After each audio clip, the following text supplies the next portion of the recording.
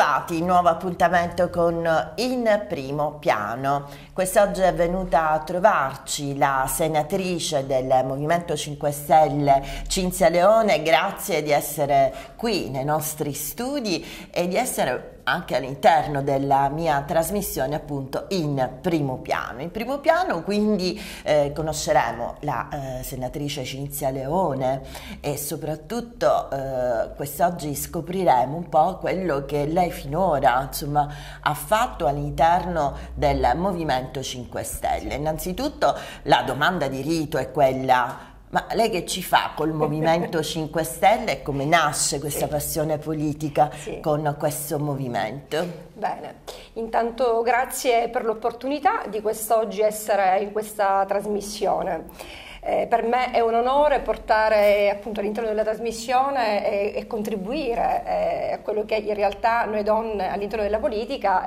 facciamo. Io vengo da un percorso del Movimento 5 Stelle, nasco come attivista e dopo la fase di attivismo mi sono candidata a sindaco presso il mio comune di appartenenza, che è San Civirello, un paese provincia di Palermo, un paese della provincia di Palermo, un paese ad alta densità mafiosa, per cui intuite bene quanto scandalosa sia stata la mia candidatura a sindaco, tra l'altro la prima donna candidata a sindaco in quel territorio. Seppur non ho ottenuto il risultato che mi ha visto diventare sindaca del mio paese, ho ottenuto un risultato apprezzabile, tanto da permettermi in qualche modo da farmi conoscere appunto dai miei elettori, che di base era il mio paese, e tra virgolette una sorta di trampolino di lancio per poi circa appunto un annetto di essere senatrice della Repubblica. Segretaria del Movimento 5 Stelle, ma soprattutto membro della stessa Commissione Permanente Finanza e Tesoro, ok? Ma quello che oggi mi interessa, su cui voglio puntare il nostro primo piano, lei è vicepresidente della Commissione parlamentare di inchiesta sul femminicidio, nonché su ogni forma di violenza di genere. Sì, la responsabilità all'interno della Commissione è alta, a prescindere dal ruolo di vicepresidente della Commissione d'inchiesta, proprio perché il mio accostamento alla politica è con spirito di servizio, per cui anche da semplice commissario, membro, da senatrice della Repubblica, per me un onore e privilegio essere seduta veramente lì in uno scranno a fare gli interessi dei cittadini, sia da un punto di vista di fiscalità, aspetto bancario della Commissione Finanza e Tesoro, ma a maggior ragione nella Commissione d'inchiesta sul femminicidio, dal momento in cui il femminicidio rappresenta la prima causa di morte delle donne in Italia. La Commissione d'inchiesta sul femminicidio si muove sul solco della Convenzione di Istanbul, ratificata dal Parlamento italiano nel 2013, e quindi ci si attiene a quelle che sono le cosiddette 4P della Convenzione, e quindi prevenzione, protezione, punizione e politiche integrate. Nella fattispecie io mi occupo della prevenzione. Prego. È un tour molto importante, questo che in tutta Italia, da donna a donna, insomma, il titolo dice tutto. È un tour che insomma, lei ha ideato, e dobbiamo dire anche con diversi altri senatori, senatrici, parlamentari del Movimento 5 Stelle. Io credo molto nel lavoro di squadra, e soprattutto in un'ottica inclusiva e sinergica. E poi un tema come questo, così importante, un problema non solo sicuramente un fenomeno emergenziale, ma strutturale, per cui bisogna accostarvisi veramente in modo trasversale, senza pensare al colore politico. E dunque, come le stavo dicendo, la prevenzione si attua tramite la comunicazione e la formazione. Nella fattispecie il tour da donna a donna della formazione è proprio lo scopo quello di informare in modo corretto quello che la commissione d'inchiesta fa, che è una commissione tra l'altro monocamerale, cioè significa che la commissione è soltanto al Senato, e quindi portare fuori, proprio perché credo fortemente, oltre alla cooperazione e alla sinergia, nell'accorciamento delle distanze tra i cittadini e le istituzioni, e soprattutto in un tema così complesso e delicato, che poi appunto trova le sue radici in maniera ancestrale da un punto di vista proprio culturale, nella famiglia proprio patriarcale.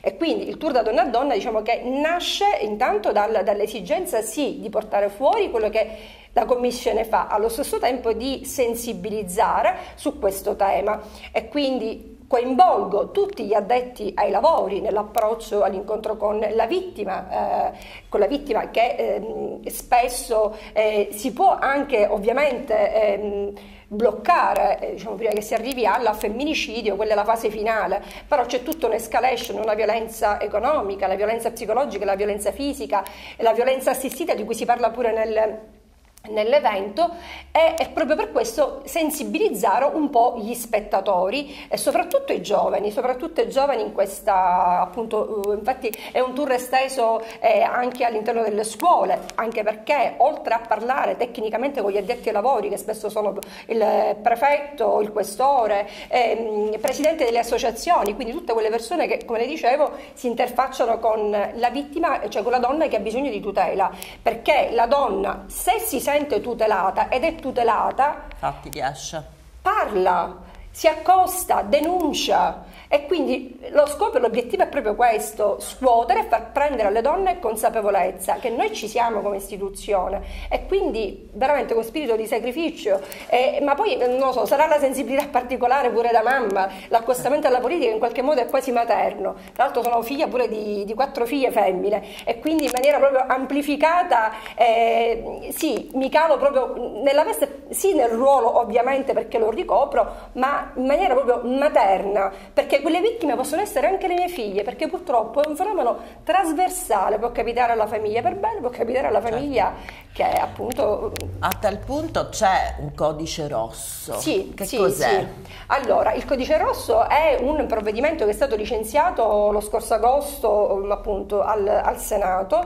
È un provvedimento che ha attuato delle modifiche in termini di codice di procedura penale e codice penale.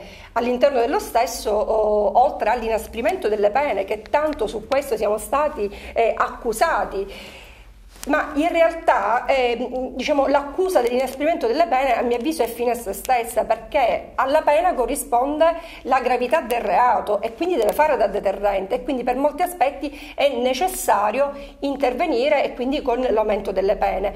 Tuttavia nel provvedimento vi sono delle grosse e importantissime novità, come il revenge porn, come anche il matrimonio forzato che l'Italia, dal momento in cui accoglie, diciamo soprattutto visto per quanto riguarda le famiglie un po' queste magrebine. Ma io voglio fare anche un inciso su questo.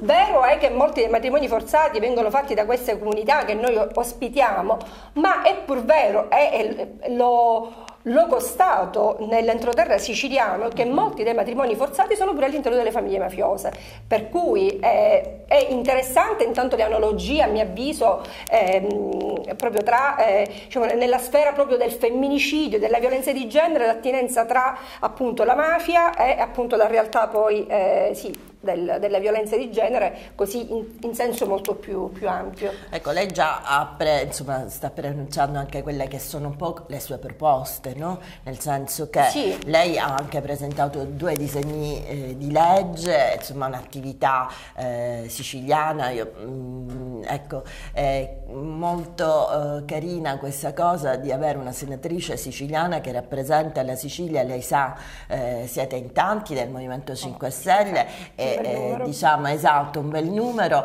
e quindi è una senatrice molto attiva, devo dire, perché non solo per questo compito che riguarda purtroppo questo fenomeno del femminicidio, però c'è anche questi 2 disegni di legge, le ha fatto tante proposte, insomma si dà da fare per portare avanti delle battaglie vere e proprie. E quindi quali sono poi le sue proposte? Allora, allo stato attuale io ho depositato, sì, fino a ieri è stato l'ultimo, 4 proposte di legge, uno che riguarda, diciamo, la materia più fiscale, più tecnica, l'agevolazione delle imprese diciamo, nella costruzione, quindi insomma una cosa molto più tecnica che riguarda la fiscalità e l'agevolazione della fiscalità a chi fa impresa nella diciamo, nella sfera proprio dell'impresa edile.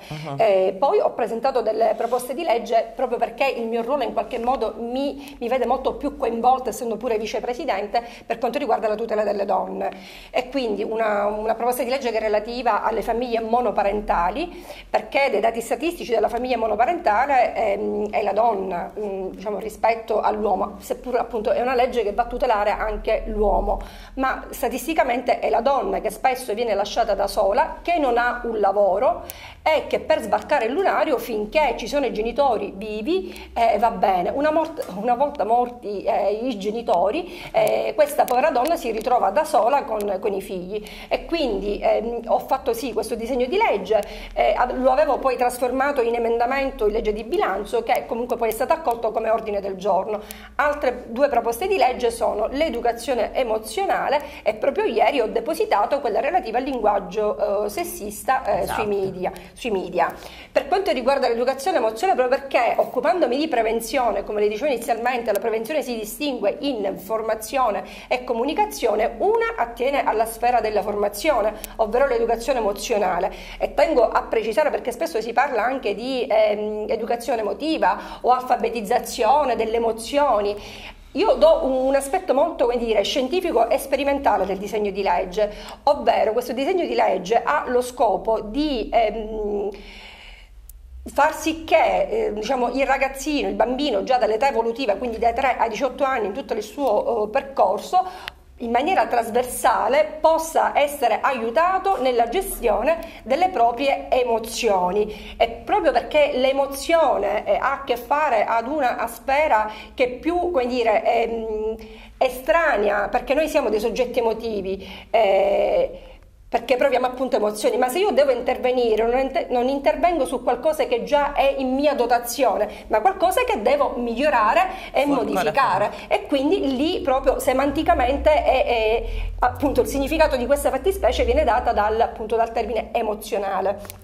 E quindi lì molto brevemente appunto l'educazione emozionale, che appunto fa sì che la gestione dei propri sentimenti, della propria emozione, dell'ira, lavorando in maniera trasversale, e dove intendo in maniera trasversale sono tutte le discipline all'interno della scuola, che sia l'educazione artistica, che sia appunto anche la biologia, che possa veramente attraversare tutte le materie, anche in percorsi appunto anche universitari, perché la commissione d'inchiesta, che di per sé non dà luogo a dei disegni di legge, ma incoraggia e stimola le altre commissioni, per cui ci si muove attraverso la constatazione, quindi dei sopralluoghi, per esempio all'interno dell'università, dove alcune università si già adoperano, come l'Università di Palermo, a rilasciare dei crediti, a fare un percorso di diciamo, discipline di rispetto di genere. In altre università è un po' meno, intendo dire che in realtà non vengono lasciati dei crediti formativi. È da ricordare che dall'università quindi poi vengono formati sia gli educatori, che poi li ritroviamo nella scuola materna, elementare, media e via discorrendo, ma anche i professionisti come gli psicologi, gli avvocati, che purtroppo sono carenti, anche diciamo, chi poi si induce un percorso anche, non so, nella polizia, purtroppo non c'è la capacità empatica. E quindi è opportuno che la scuola, che le agenzie educative, sia appunto la scuola, ma agenzia educativa rientra anche il carcere, certo, possano intervenire nella gestione dei sentimenti e delle emozioni con tutto un percorso specifico. Senatrice Leone, ma secondo lei in questo 2020, siamo nel 2020 che la parola già 2020 è bella, 2020 e io le chiedo, sì, ma insomma questa uguaglianza, queste donne e specialmente insomma lei che vive nell'ambito della politica, sono ancora un po' discriminate, c'è ancora E c'è ancora molto da fare. C'è tanto da fare, c'è tanto da fare. Purtroppo c'è una voragine a riguardo e lo riscontriamo anche nella pubblicità, lo riscontriamo anche nella narrazione proprio anche giornalistica delle donne. Spesso viene in un articolo condannato cioè giustificato il re e condannata la donna vittima di violenza, quando si scrive raptus d'amore. Ma qual è il raptus? Quello proprio è qualcosa poi che ha pensato, che ha fortemente voluto, perché si sentiva minata la propria identità, il maschietto, e quindi come reagisce, non sapendo gestire la propria ira, togliendo il problema, uccidendo la donna. E quindi sì, c'è ancora molto da fare. Diciamo che si stanno muovendo i primi passi, che già insomma qualcosa si muove, e questo è sicuramente positivo. E un'altra cosa che le voglio chiedere, ma questa solidarietà tra donne, ma c'è questa solidarietà tra donne? Questa è la domanda, mi piace questa domanda. Mi piace perché in realtà tra le donne si tende un po' a fare quel lavoro sì, vabbè, di squadra, poi comunque per carità tutto dipende dal carattere, dalla propensione, dal valore, dell'umiltà della persona, dell'onestà intellettuale, che devo dire all'interno della politica tra donne siamo spietate, dove vale più la regola dell'apparire che della sinergia. E quindi laddove c'è un ruolo di potere viene esercitato, è inutile che questa è una cosa che con l'amarezza lo dico. È così, purtroppo c'è, e anche lì dobbiamo metterci, soprattutto perché istituzioni, con il ruolo che abbiamo, fare veramente prendere coscienza e consapevolezza delle nostre piccinerie umane e impegnarci a lavorare, perché si può modificare, che è qualcosa che si acquisisce, questo non si nasce in questo modo. E infatti anche una sicurezza che ogni donna dovrebbe avere, non queste stupide ripicche. Assolutamente, ma poi soprattutto in dei temi che sono, allora noi abbiamo ereditato in linea generale un'Italia che è lo sfacelo, proprio rappresenta lo sfacelo in tutti i segmenti, che sia a livello di istruzione, di fiscalità, un tema come questo, per cui in maniera sinergica tutte dobbiamo lavorare. Anche quando si presenta un disegno di legge, se lo presento io, lo presenta la mia collega, mettiamolo insieme, allora vediamo il risultato finale quale sia, ma cooperare e lavorare in maniera sinergica, spesso questo avviene con lentezza. Ecco, usiamo questo termine diplomatico. Sì. Ecco, le chiedo, lei ha fatto una bella esperienza quest'estate, intorno a Ferragosto, dove si trovava? Parlando appunto di solidarietà, solidarietà, parlando appunto di colori politici, perché poi c'è il partito radicale. Su determinati punti bisogna lavorare in maniera trasversale. La commissione di cui appunto ho l'onore di essere vicepresidente si occupa anche, perché tra la prevenzione e la protezione comunque c'è un segmento che non possiamo non occuparci, anche perché, come dicevo, si attiene alla Convenzione di Istanbul, e quindi dobbiamo anche occuparci degli uomini maltrattanti. Gli uomini maltrattanti all'interno delle carceri devono appunto compiere un momento proprio di rieducazione e riabilitazione, perché devono essere poi consegnati alla società come uomini civili. Ovviamente questo già nel codice rosso c'è, in parte è inserita, però è opportuno, a mio avviso, estenderlo poi a tutta la popolazione carceraria. Io quest'estate ho partecipato volentieri e veramente Rita Bernardini è una persona straordinaria. Con molto piacere, per me è stato un onore visitare insieme a lei le carceri, proprio perché lei ha un'esperienza, ha seguito Nessuno tocchi Caino, dico sicuramente sa di cosa sto parlando, per cui constatare la struttura dell'edilizia proprio delle carceri, sentire parlare questi detenuti, dei vari bracci, comunque poi abbiamo visitato anche ovviamente la sezione femminile, Devo dire che da questa esperienza io ne sono uscita, sì, è stato per me un impatto, è stata impattante, ma allo stesso tempo per me è stato motivo di mettermi in discussione come legislatore, perché dobbiamo intervenire anche su questo aspetto. È necessario, perché il sovraffollamento è un problema diffuso nelle carceri, per esempio nel caso di Pagliarelli, e questo il problema c'è. Così pure, diciamo, la carenza di organico, perché i numeri al momento preciso non me lo ricordo, ma più di 1000 detenuti con la presenza di 2 psicologi, cioè non si può, certo, è comunque un'esperienza formativa, e quando ma io assolutamente è stata un'esperienza, questa per me sì, una bella esperienza anche sì di intervisto, insomma, questi politici, dico sempre, ricordatevi il territorio, state nel territorio, vivete il territorio, non state seduti Senato, assolutamente, Parlamento, e poi una giornata come il 15 agosto che erano da soli, esatto, è importante, è stato appunto opportuno andare a trovare. Senatrice Leone, innanzitutto ripeto, grazie per questa chiacchierata che insomma dovrebbe durare molto di più, ma l'aspettiamo magari in una versione un po' più estiva, primaverile, saremo qui per appunto dare ai nostri telespettatori un'informazione corretta di cosa fanno queste donne siciliane lassù a Roma, come si battono, insomma, per avere veramente dei risultati. Quindi la ringrazio per essere intervenuta quest'oggi, le lascio l'ultima parola per un messaggio che lei vuole lanciare. Credo che ci ritorniamo poi sempre a quella che è la commissione più importante per parlare di femminicidio, eccetera. Il messaggio proprio, l'auspicio è proprio quello di che questo 2020 possa essere un anno veramente di svolta da un punto di vista legislativo a tutela delle donne. Un messaggio che voglio dare a tutte le donne che ci stanno ascoltando è di: avete un problema, chiamate il 1522, oppure anche per le extracomunitarie che sono presenti nel nostro territorio, vittime anche di prostituzione, c'è il numero verde 800 290 290. Questo è il messaggio che mi sento di fare. Ci sono dei numeri utili, quindi per le italiane soprattutto 1522.